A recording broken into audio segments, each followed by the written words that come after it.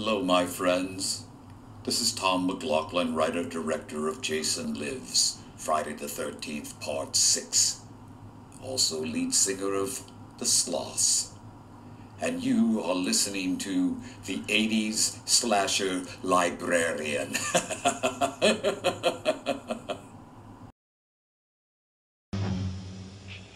They thought the nightmare was dead and buried. They were wrong.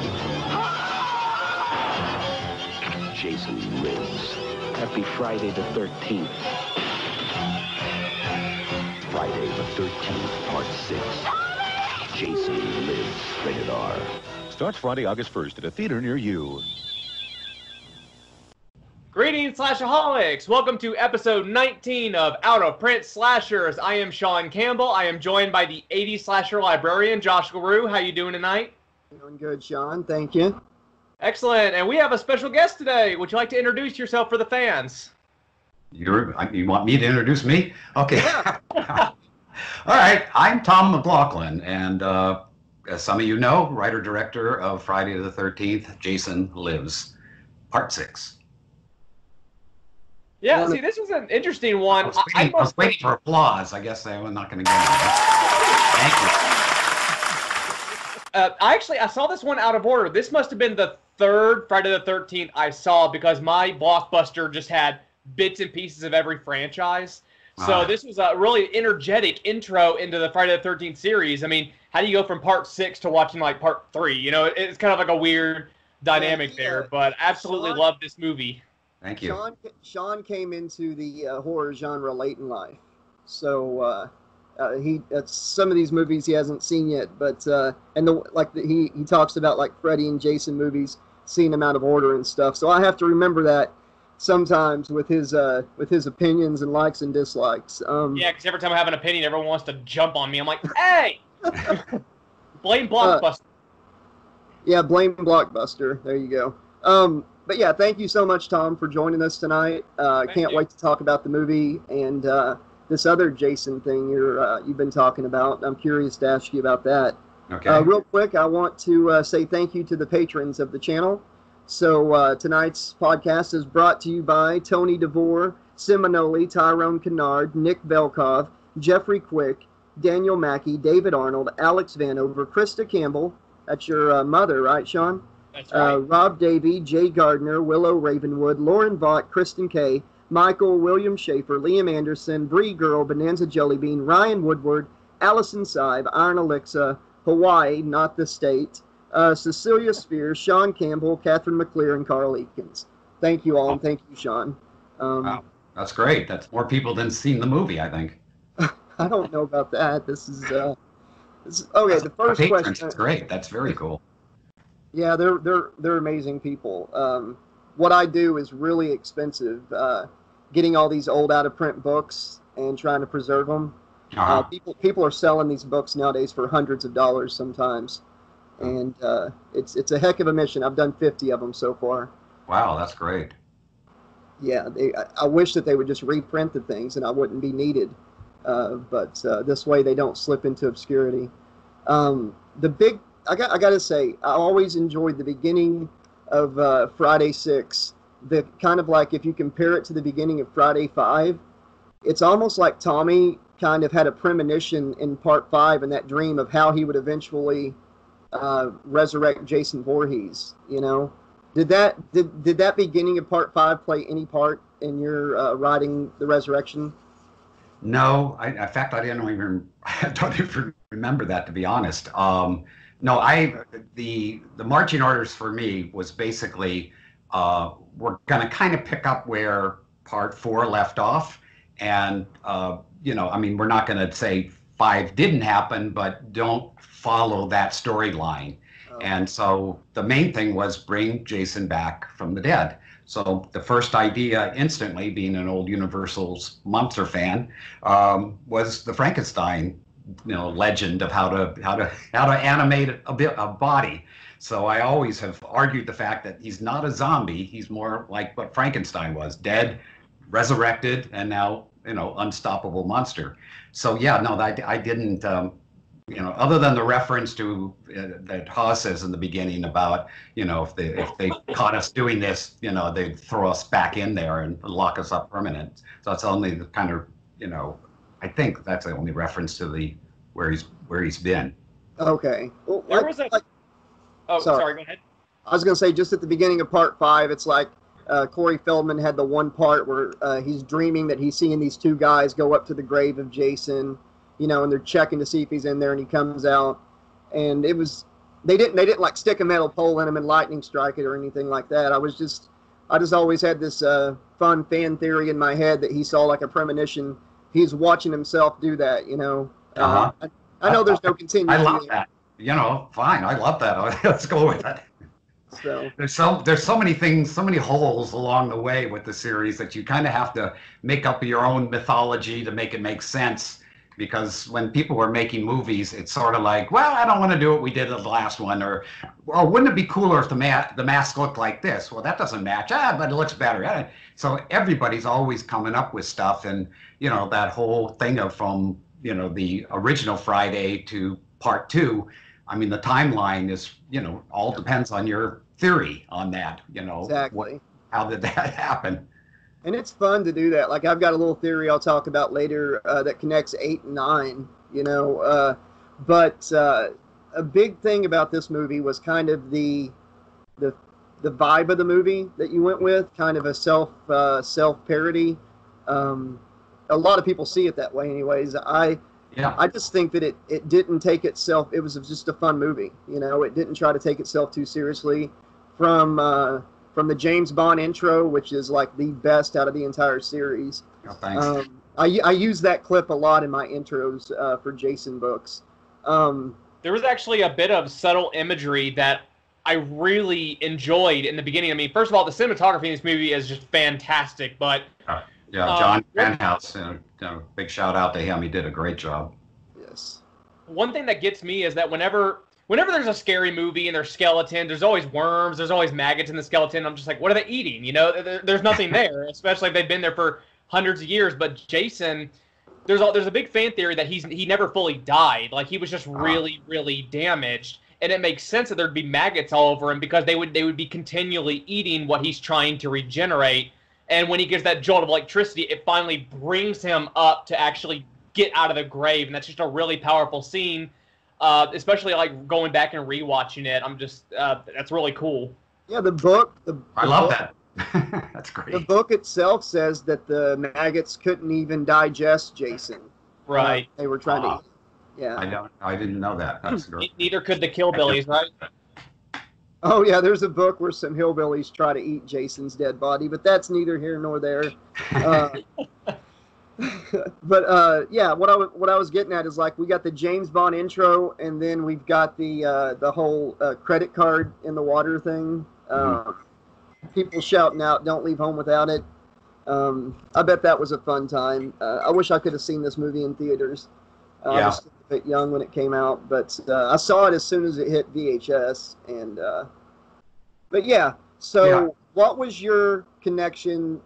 Your relationship with the series before you wrote part 6? Were you a fan of the previous movies going into this? Well, I'll have to kind of tell you from filmmaker's point of view.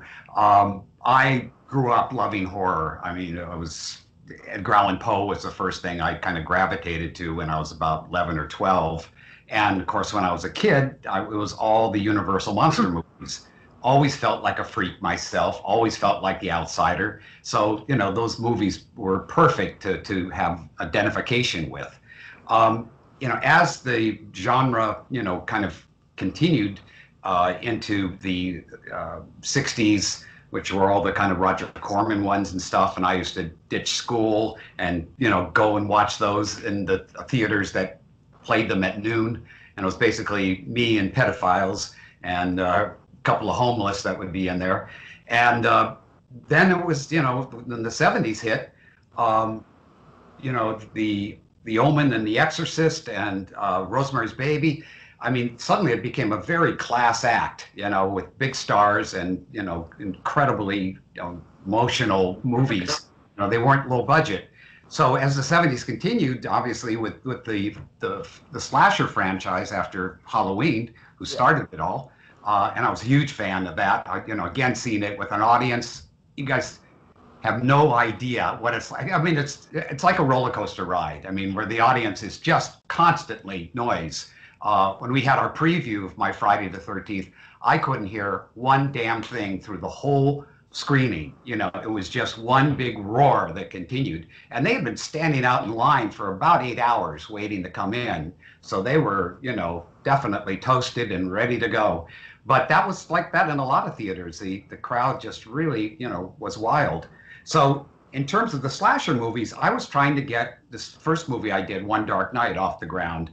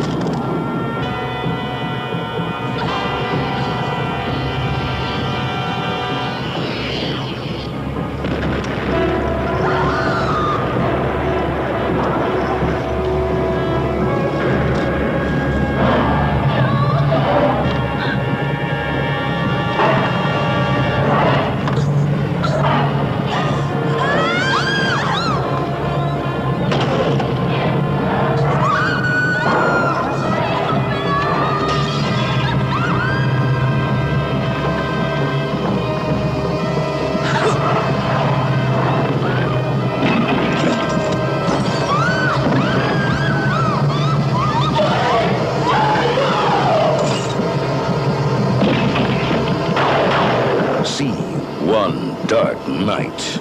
You've never been this close to true terror.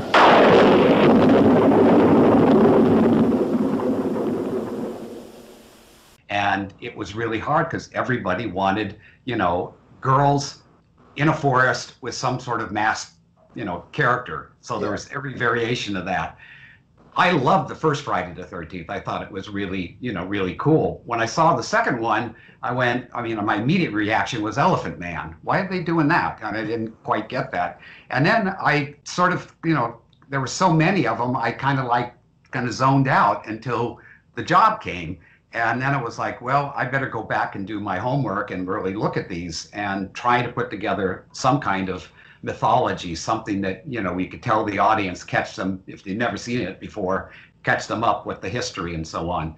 Yeah. So I really kind of came into it going, well, it's the sixth one. I want to have fun. I want to see the kind of movie that I would love to see. I wanted to have a sense of dark humor running through it.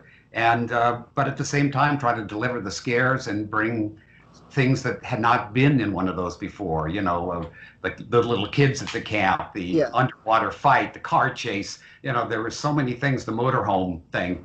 I just, I wanted to be more of like a really exciting movie that also was a Friday the 13th.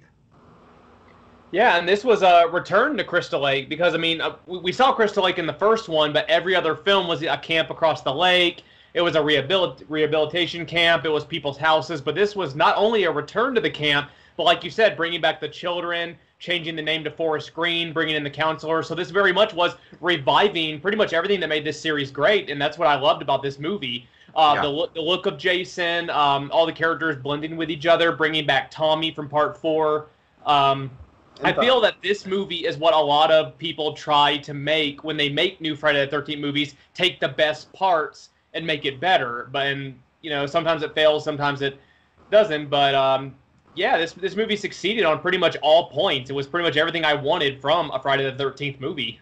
In a way, it was like a revival again. It was like a reboot after Part 5, and I am old enough to remember news stories and stuff about about fans really being hyped for Jason coming back. You know, after Part 5 didn't go the way they wanted it to, even though that movie was a success too. People wanted Jason back, and the title Jason Lives, man. I remember just seeing, like you talked about packed theaters, I remembered seeing like news stories where they were showing people lined up outside these places. It was a really big deal that year. Yeah, and, they were events. All these movies, they were like events because people just had been waiting after the last one ended. You know, when's the next one? You know, and obviously the video market at that time really fed into that because like Nightmare on Elm Street wasn't that big of a hit, but when people started to see it on on VHS and things, it built an audience so that then it just really took off. We'll never have. I don't think we'll ever have a time like that again. You know, where everything's like digital and stuff now. But I just used to love going to the video store, getting a VHS, seeing the new horror selections. But yeah, you mentioned something that I wanted to talk about, bringing in the little kids into the story. Because this is a big thing with this podcast and the books I've read. I know what question you're going to ask. Yes, you do. I know that like they're probably like, don't let Jason kill a bunch of kids, but it just seemed like Jason was more intrigued by the children than he was wanting to kill the children. Like, because he could have went through that cabin and just killed them all in their bed. Oh, yeah. You know? Was that like him connecting with his lost childhood, or was he just getting ready to kill the kids? I got to know. Okay. Well, from my standpoint, Jason really had an agenda in this movie. Very simple. Get this fucker that brought me back from the dead. I was relaxed. I was fine down there. I was resting in peace, and bang, now I'm back. So, you know, first thing is I got to get the guy that did that. So there's kind of a clear, you know, objective for him. And the same thing with Tommy. You know, he screwed up. You know, he came there to burn the body and make sure it's over, and all he did is bring him back from the dead. So they both had agendas. So when Jason comes into the cabin, you know, he's looking, you know, for Tommy. He's looking, you know, to see if anybody confronts him because obviously whoever gets in his face goes down. And, you know, you've got a bunch of sleeping children.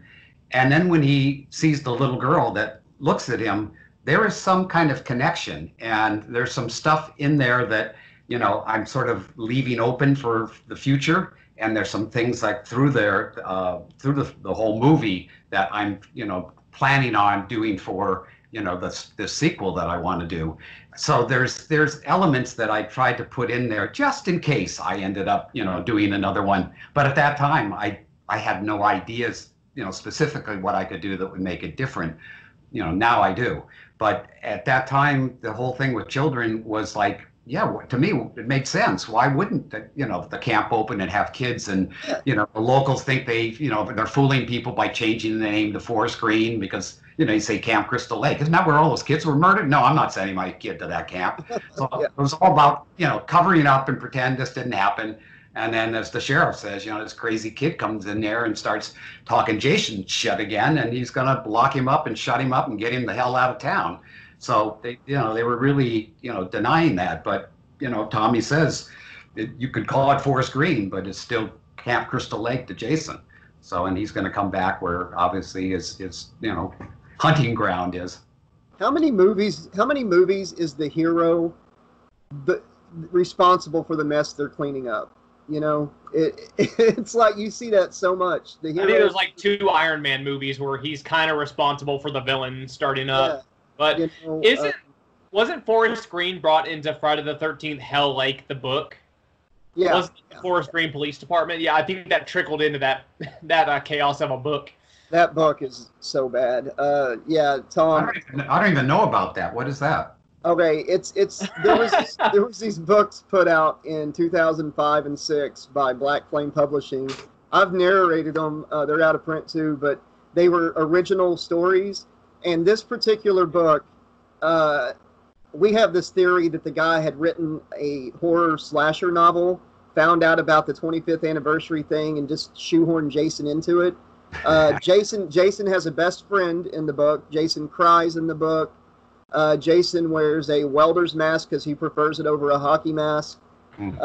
He shoots a rifle a couple times. I just remember someone shooting him in the ass and he screamed like a banshee. Yeah. He gets shot in the sphincter and the privates. And he wears somebody's face, like Leatherface at one point, drives a police car. It's horrible. It's so bad.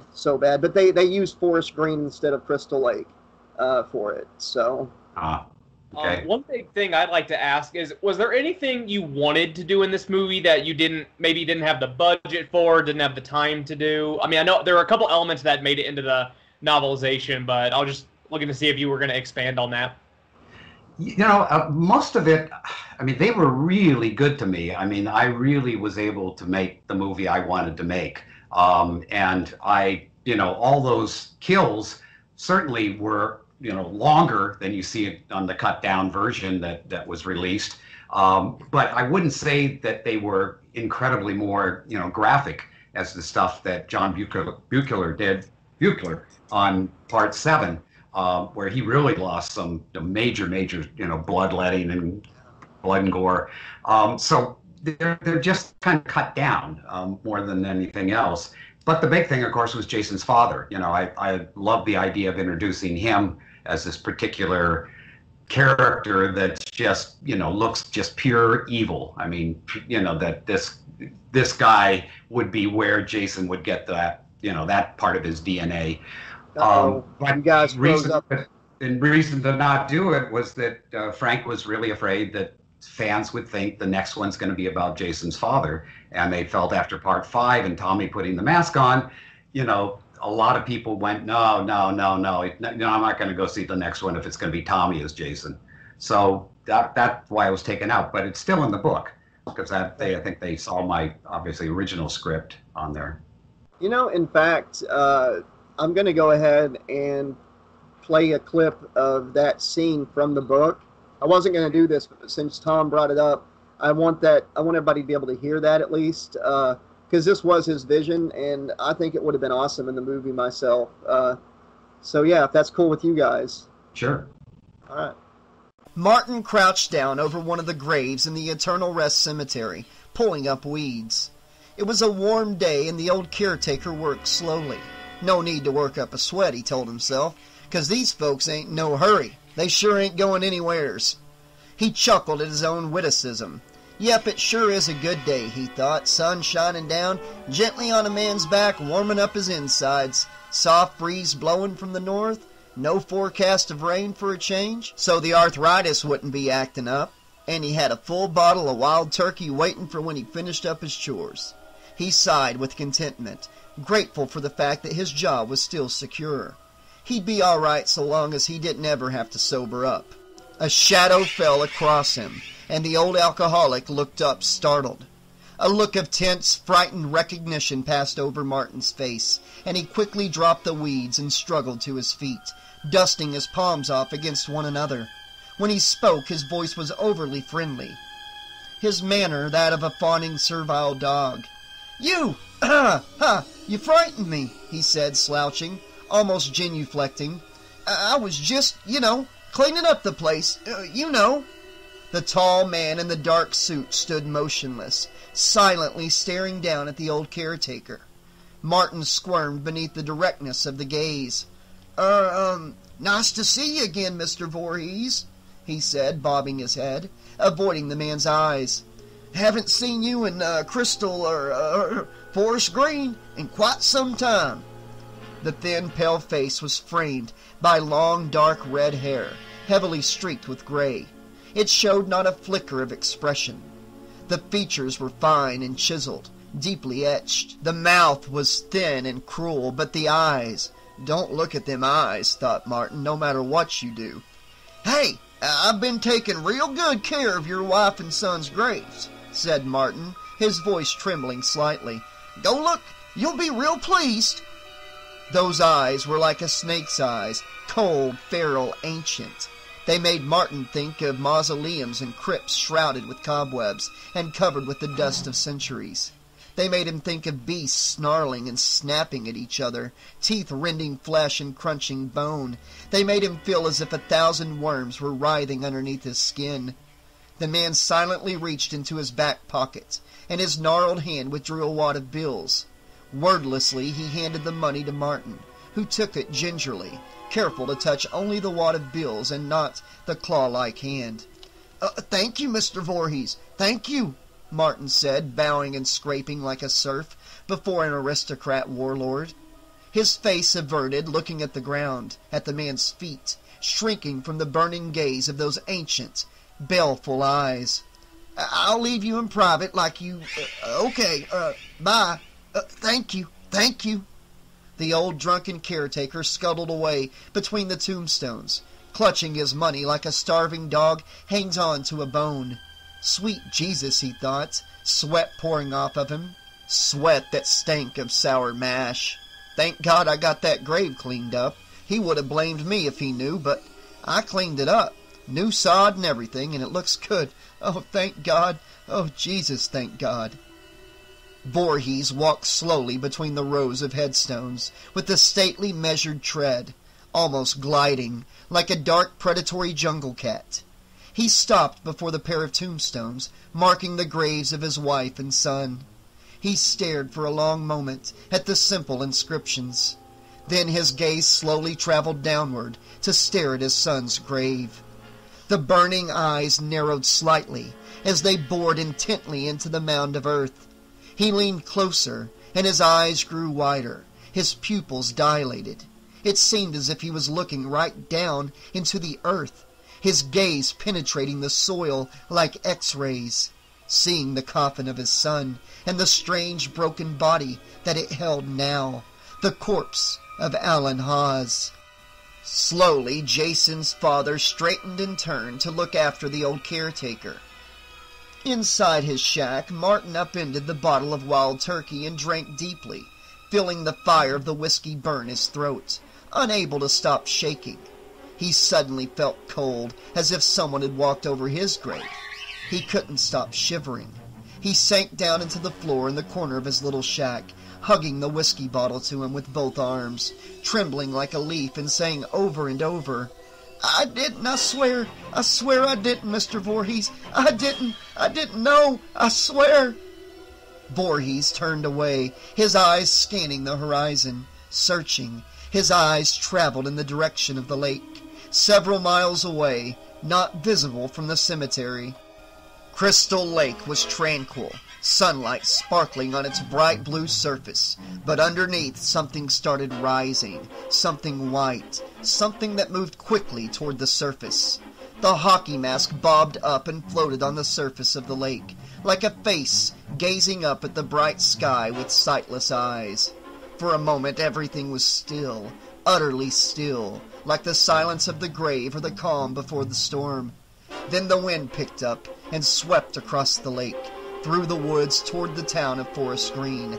A bank of thunderheads moved in, roiling the sky, and as the shadows lengthened, the tall, dark man silently turned and left the cemetery, slowly weaving back through the maze of tombstones like a specter.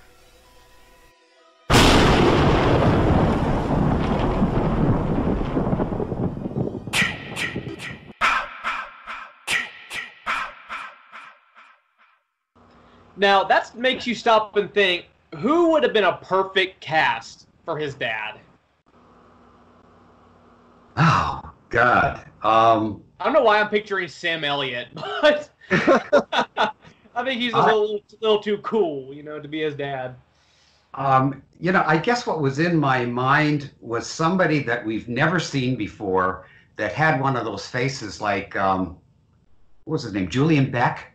In the second Poltergeist, with Reverend, he just had this face that you go, holy shit. I didn't want it to be anybody that, you'd seen before. In One Dark Night, when I did the Raymar character, Tom Berman, made the Raymar character. and I didn't know until maybe 3-4 years ago that Raymar's face is actually Christopher Walken, because at that time, you know, he had a mold of I'm doing great today. It's okay. Christopher Walken, and he used that as the basis for Raymar, figuring that this was some actor that probably would never make it, and you know, why not? So I mean, that was a real surprise to me when I learned that. But yeah, as far as Jason's father, I didn't have a name for him. Elias came up later on, maybe from the cartoons. I mean, you guys may know better than I do, from you know the comic books of you know, Jason of Friday the 13th, that kind of dealt with his mother and all that. So I think that's where the Elias, you know, came from. But I just saw him as, you know, that's Jason's father, and you know, whether he actually was married to her or not, I kind of, you know, had a different agenda for that, which is in the game. If you know, play Friday the 13th, the game, if you get the little surprises that you pick up along the way, there's a whole sort of like radio play, but it's the mother talking about her son on the night that he drowned, and so that gives a little more insight into Jason's father. So you wrote some of the? Are you saying that you wrote some of the Pamela tapes? Yeah, I wrote all of them. Yeah. Wow, Excellent. there you. One of my subscribers actually wanted me to ask about that, so there's your answer. Yeah, Tom wrote them. That's awesome. I love that game. I played that thing nonstop for like the first year, and then I got all butthurt when Uber Jason wasn't going to get put into it, and but I still play it from time to time. But yeah, I listened to the Pamela tapes. Those were really interesting.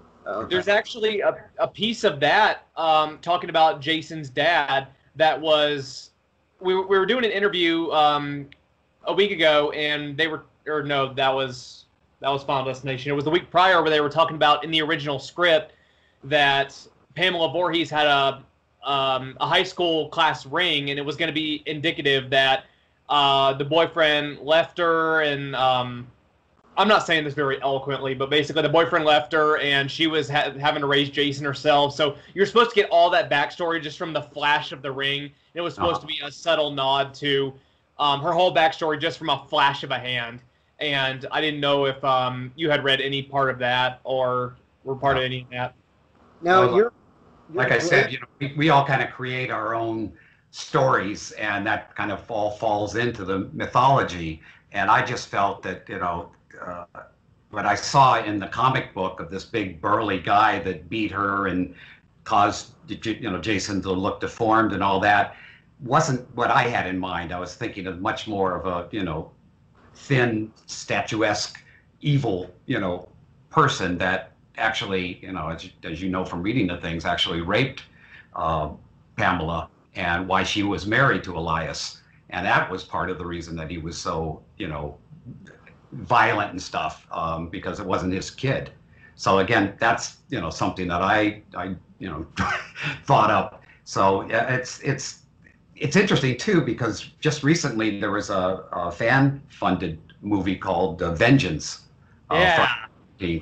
And they called me and said, you know, are you okay if we actually do Jason's father? And I said, yeah, go for it. And he goes, well, we also are going to get C.J. Graham to play, you know, him, and we'd love you to be the caretaker at the beginning of the thing that takes care of their graves. So I said, yeah, I'm in. And, you know, now they're going to do a sequel that was so successful, you know, which I'll be back again, and CJ will be back again, because we're not getting the movies that, you know, we want from Warner Brothers and New Line, and until they settle that, you know, that lawsuit, you know, between those guys. But, I mean, on the flip side of that, it's because of the lawsuit that we're getting these incredible fan films. Brilliantly done with the script, and just the passion just really shows in these in a way that we just haven't really gotten in some of the movies, to be completely honest. It takes it takes a massive amount of passion to really make these come across, you know, perfect. Yeah, no, you're absolutely right. And I think it's great if you're a young filmmaker and you've got something that has a built-in audience, and you get a chance to, you know, try your skills any place in the world. You know, I've seen a really, you know, cool one from England. I've seen one from Germany, you know, and it's just great to see somebody who just loves it, and they have, just a camera. I'm sorry, just a cell phone for the camera. Yeah. And they make it look great. No budget whatsoever, just heart. Yeah. Well, that and drones too. Drones are great for cinematography with a lot of these. Yeah, sure. So I gotta ask this: your original vision was to have that ending with the with the caretaker meeting with Jason's dad.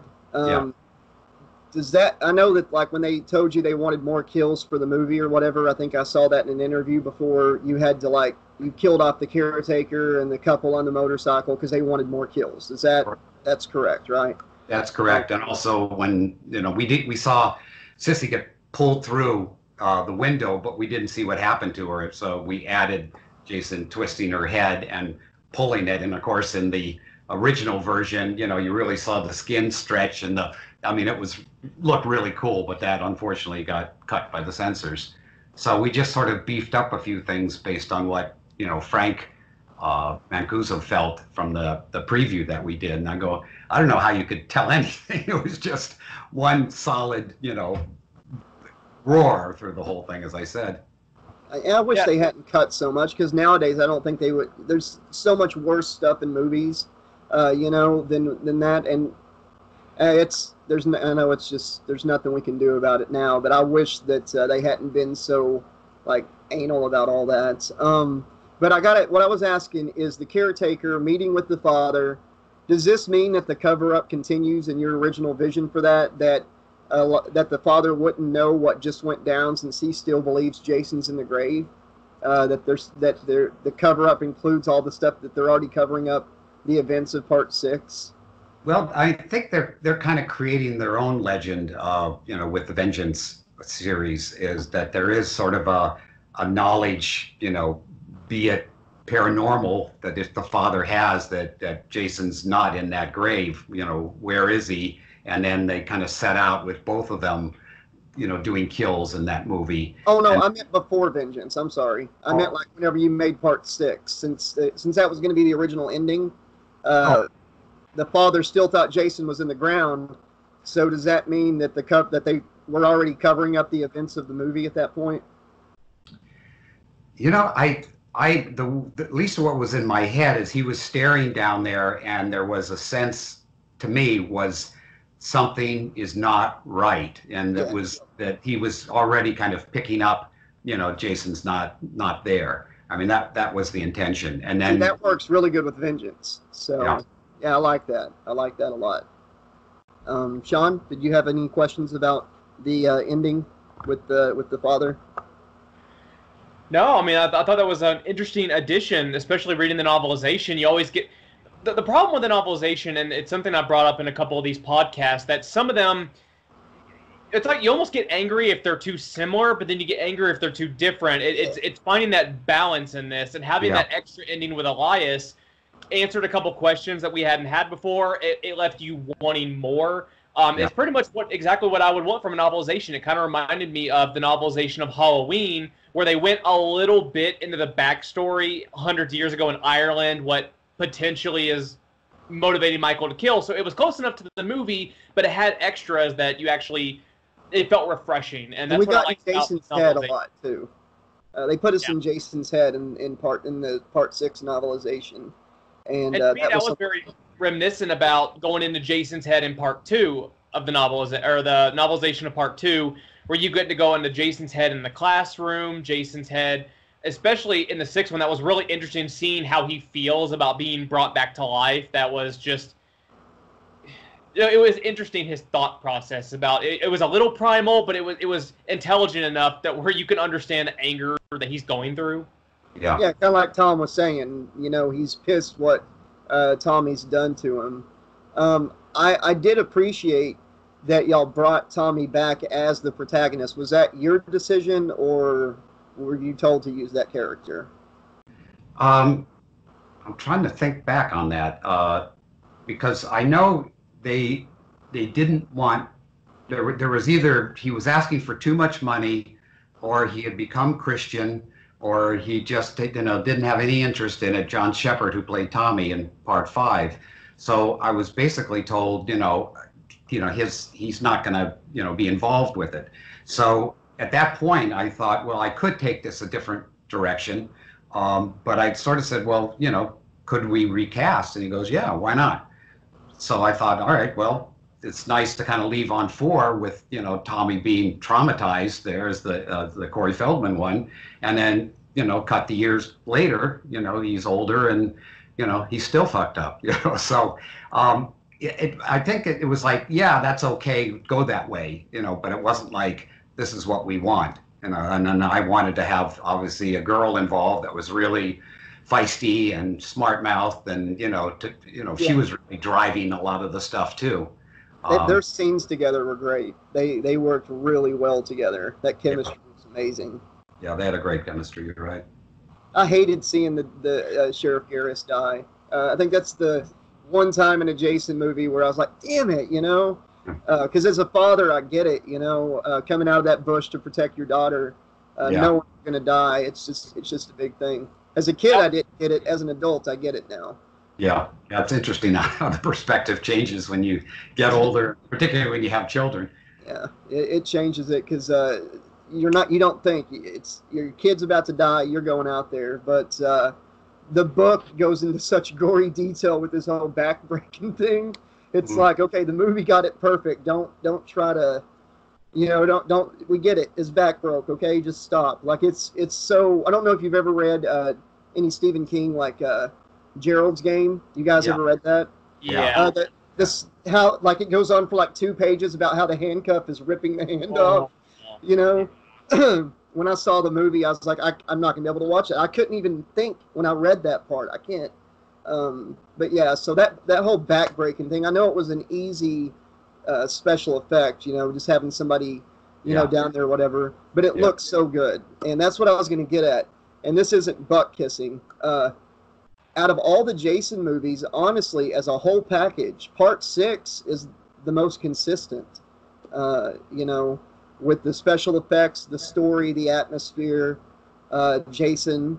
Even though I love Kane Hodder's Jason, C.J. Graham was an amazing Jason. Like he really, I don't know. You can tell when it wasn't him. In the scene with the paintballers or whatever. Yeah. Especially like the close-ups on the eye was almost like reptilian, just with the fury. Just like this, there's something not quite human about this, but it almost enough human to pass off. So yeah. Yeah, I mean, the thing that was great about CJ is, he, came out of the military. So, he had that stance. He had that kind of, attention, I'm listening to orders that are going on in my own head. And so he moved, with these, very sharp moves, which we talked about. And the fact that he was electrified, to me, there was a little of that sense that he's, a little bigger than life in certain respects. And what Kane did, what I thought was so great, was the breathing that he did as his anger got bigger. But I was going kind of a different direction with the fact that he's just been brought up more in the Frankenstein way. There's a little more stiffness, but it's strong. I mean, very, very strong. To me, the ending, like, I've seen a lot of horror movies, but for some reason, the only one I have nightmares about is Jason, because he never stops. He's this hulking monster that's just this relentless force. And the scene when Tommy's in the boat and he's trying to lure Jason, but Jason just starts walking straight into the water until he disappears. That's terrifying because he's in the boat and he knows Jason's down there and he's looking around, and it's almost like that fear you get when you watch Jaws. But this time it's like it's not a shark, it's a person that shouldn't be able to do what he's doing, but he is, and just that is nightmare fuel for me, just him going under the water like that, because he's just, you'd think in the water he'd be helpless, just like most people would be, just kind of awkward, but he's not. He has this cool kind of grace when he goes in, and that's a really, really powerful scene for like the entire franchise. So that's how I picture him getting to New York in Part 8, just walking on the bottom of the ocean. I picture just like Pirates of the Caribbean when they're just like walking on the bottom of the ocean to go up the boats. I mean, he's definitely not down there like scuba dive swimming or anything. No, that would have been a good silhouette to use like in the future. Just the dark shape of the moon coming through the water with this figure just walking slowly. That'd be a good scene. That's cool. Yeah. I would have Yeah, loved to have it's seen. funny too. Again, going back to the good old days of when these things were shown in movie theaters with audiences that were very vocal. I mean, that scene in particular, when they thought that Megan was going to get her head crushed, like the way we saw the cop, do that, and then Tommy pulls the attention away and like, I'm over here, I'm the one you want, maggot head, and so people as Jason was going, it's like, oh, he's in trouble now, oh shit, oh now you fool, no, and everybody yelling at the screen, and to Tommy, don't do this. And then we disappeared. Then people literally up out of their seats and moving around uncomfortable. It was just great, seeing it with a crowd that was so into it. It was a wonderful time. I would love, like, if they would re-release the movies in theaters, like as a special thing when everything clears up with theaters and we can go back to them. I would love to go back. I saw Part 3 in the theater, which sucks because Part 3 is so low on my list of favorite Jason movies. But it was still cool getting to see it on the big screen. I can only imagine seeing my favorites like 6 and 7 and 10 and stuff. They actually tried to do I saw something Jason like X in theaters when it came out, but I never got to see any of the other ones on the big screen besides 3. Sean, sorry, I didn't mean to interrupt you, buddy. No, you're good. I was just saying that there's a film center in Denver, and there was a horror group I was hanging out with, and they actually rented out the center to do a Tobe Hooper marathon. So I got to see Texas Chainsaw 1 and 2 on the big screen, and it would be great to do that because like they actually had a Leatherface there, they had barbecue, they made a big night of it. I would love for someone to host a Jason night to do some of the iconic films because I've only seen one Jason movie in theaters, and that was the remake of Friday the 13th, which I know a lot of people have problems with, but the fact of the matter is, like, it's the only Jason movie I've gotten to see in theater, so it's gonna mean a little bit to me, as a personal thing. But oh yeah, I would love to see these movies in theater. That would be so fantastic. If we didn't have the COVID thing going on with the whole 40th anniversary of Friday the 13th happening, I feel like it would be a perfect time to put the movies back in, like for like 2 days a piece or something, like they did with like Jurassic Park and stuff. Right. But that would be cool. Yeah. I'd love to see him on the big screen.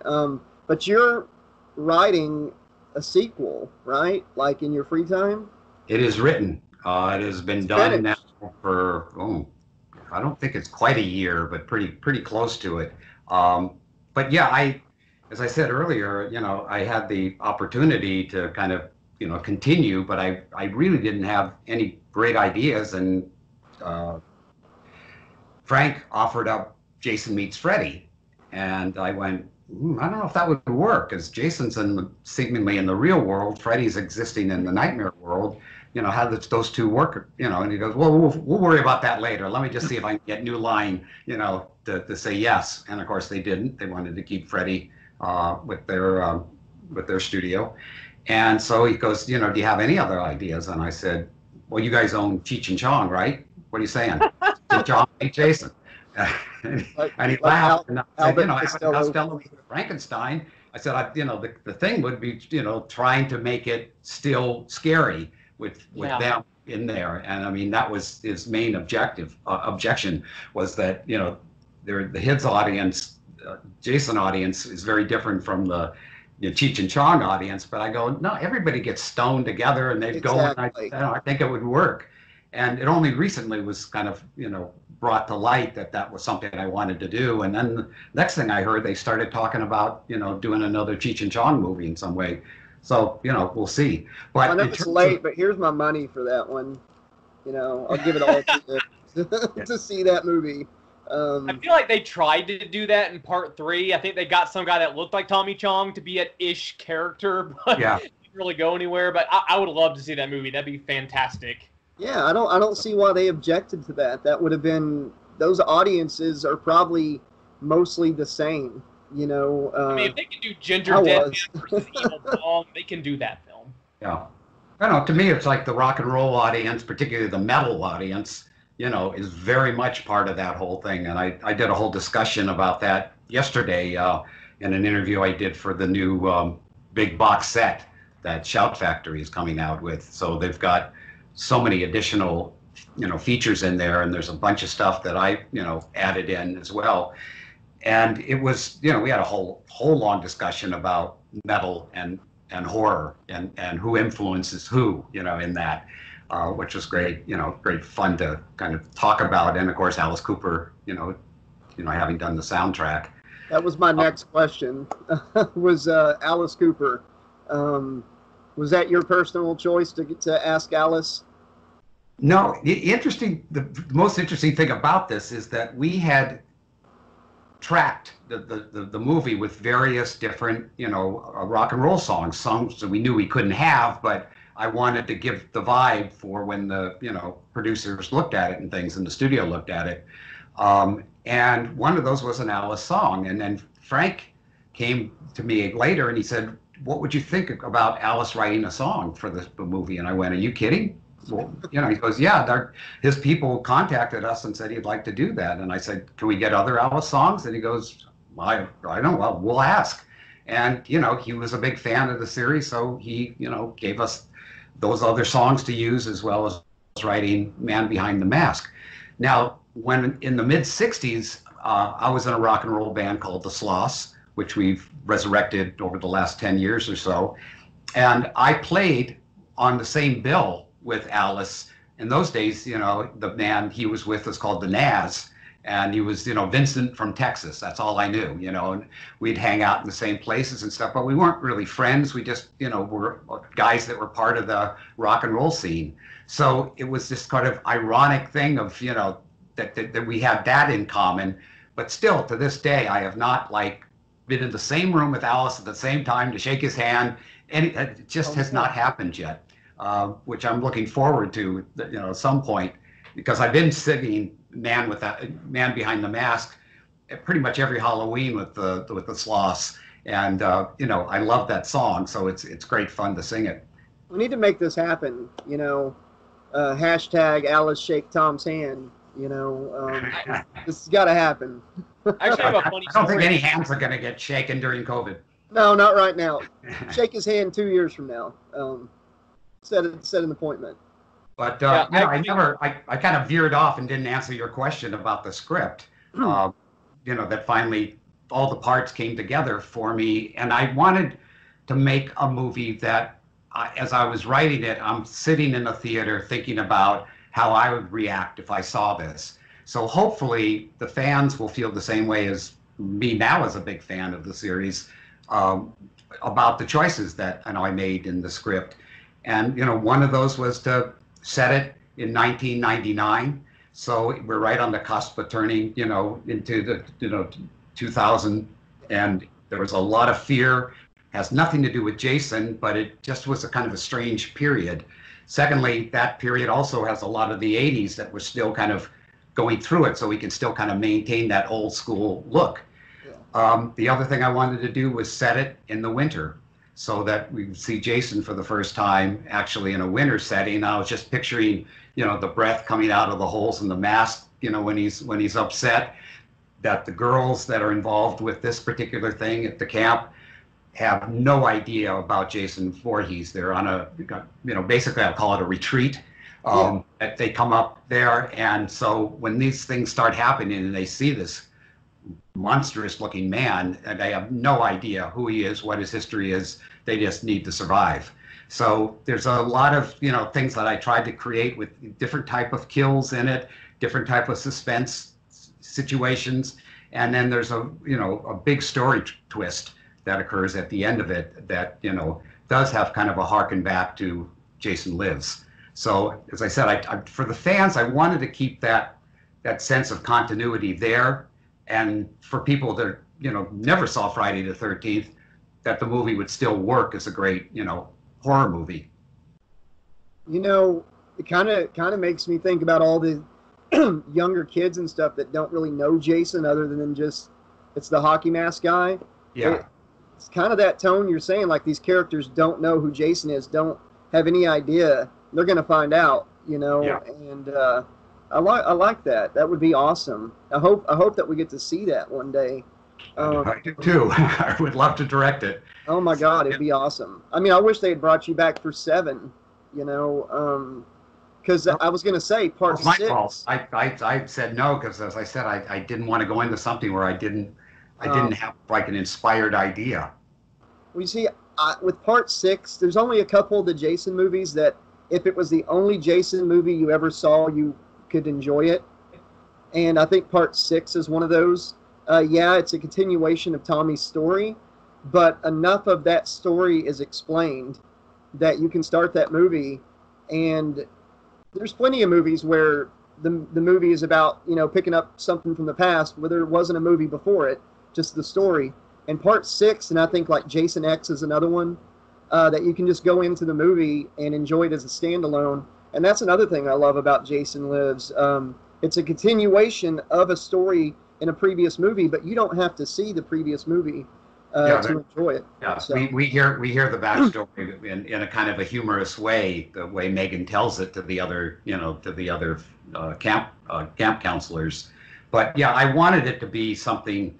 I didn't expect it to kind of be like the gateway drug into Friday the 13th, but over the years I've had a lot of people say that was the first one that I saw, you know, and I was really young and my parents were okay that I saw that one, and which is weird, but I guess because it had certain elements about it that was, you know, more kind of universally acceptable. It wasn't just, you know, a gore movie, and it wasn't just, you know, have sex and die, you know, Exactly. like, to have a little more story with it.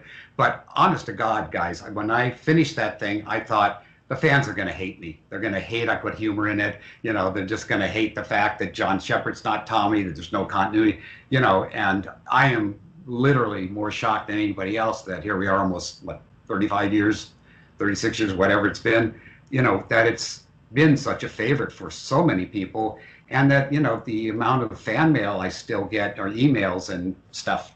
You know, I had a birthday last Sunday, and I mean, I had almost 1,000, you know, birthday greetings from all over, and I'm going, this is just bizarre, and it's mainly because of that movie. I mean, you know, it ain't me, you know. It could have been weirder. It could have been there was one novelization of Part 3 where Jason was kind of racist. It could have gone that direction, but one thing I wanted to bring up is fun story. I went to an Alice Cooper concert a couple of years ago at Halloween, and when he did The Man Behind the Mask, there was this little girl. She was like a camper, and she was trying to ask him for directions while he was singing with like a map, and Jason came onto the stage and he dragged the camper out of the screen, and towards the end of the song, the girl comes out with a bloody machete and the mask and is just happily dancing, kind of like swinging through, and goes back behind the curtain. But that was kind of funny. It was like a nod to that. That's great. It seems like he has a lot of fun doing that. Mm. I know we didn't talk about it a ton, the novelization of the book. Excuse me, novelization, the book of the movie, the novelization of the movie. But I thought Simon Hawke did a really good job taking your story and making, because a lot of these authors, I've read a lot, and I could tell, like you said, I kind of figured some of the lines being different was stuff on the set of the movie. Maybe things got changed or whatever. Yeah. But yeah, I mean, I've always given this movie 5 stars out of 5. It's, if I'm introducing somebody to the franchise, I would rather them watch Part 6 first than like Part 1. I give the book 5 stars too. What do you think, Sean? 5? 5 on both accounts. It was, the novelization, like I said, it was close. It was close enough to the movie where I felt like I knew where I was, but it added enough new things to where I was satisfied that it wasn't just a carbon copy. And I was excited to see more of what the script might have been originally versus what we got for the movie, because it kind of shows me which direction things would have gone. So yeah, 5 on all accounts. That's great.